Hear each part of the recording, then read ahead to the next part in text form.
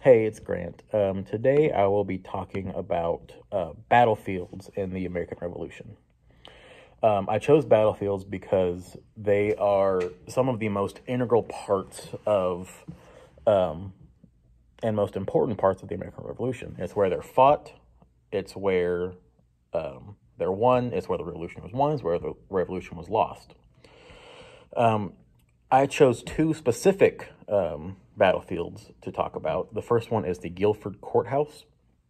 This battle was fought at the Guilford Courthouse in March of 1781, and is most known for Nathaniel Greene, the American, defeating the British commander, General Cornwallis.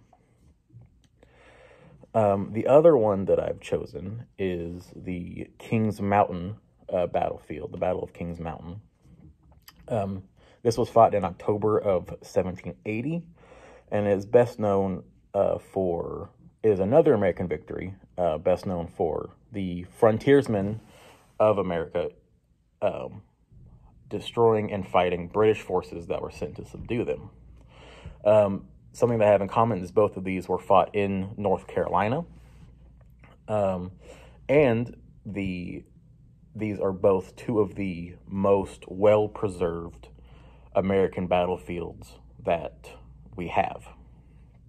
This is because they were both made, turned into national military parks. Another good reason to have these battlefields is for field trips. A field trip can be very beneficial to the development of the students. I know for my personal teaching, the first thing I would show them is the difference of terrain that these men had to fight in, just judging by the battlefield. So the Kings Mountain National Military Park is in the middle of the forest, surrounded by massive rocks, surrounded by trees, surrounded by, it's a very secluded, closed off space. While the Guilford Courthouse is a much more open field, much more what you would think of when you think of a battlefield. It's literally just a field. So teaching them the importance of terrain and showing them that terrain is something that can be very beneficial for them.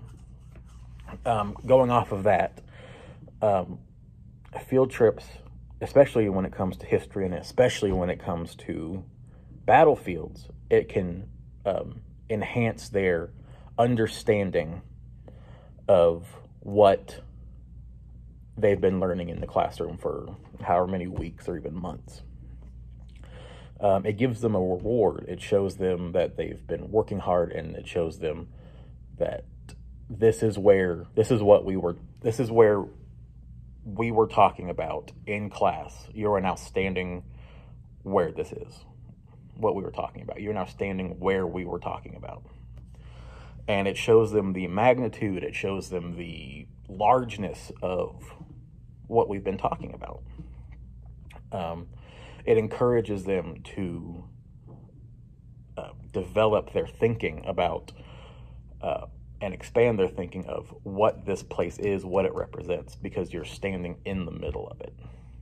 So yeah, all in all, battlefields are very integral to the reason why we have this country, why the Revolutionary War was won, and showing that to different students and showing that to the next generation can be very important and very useful to show them where we came from, where it came from, where this country was fought and won. So, thank you.